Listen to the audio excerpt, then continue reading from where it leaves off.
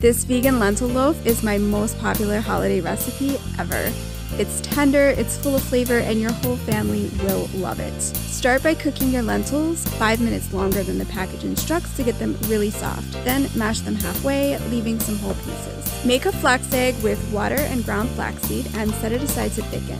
Then cook some finely chopped onion and garlic on the stove for about 5 minutes, then add celery, carrots, and raisins and cook 3 minutes more. Make a paste from ketchup, soy sauce, vegan Worcestershire sauce, thyme, oregano, nutritional yeast, salt, and pepper.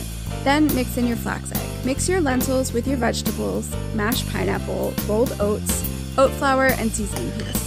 Then press it into the pan evenly. Prepare a glaze from ketchup, maple syrup, pineapple juice, balsamic vinegar, and soy sauce. Then spread it on the loaf and bake at 350 for 55 minutes. Enjoy!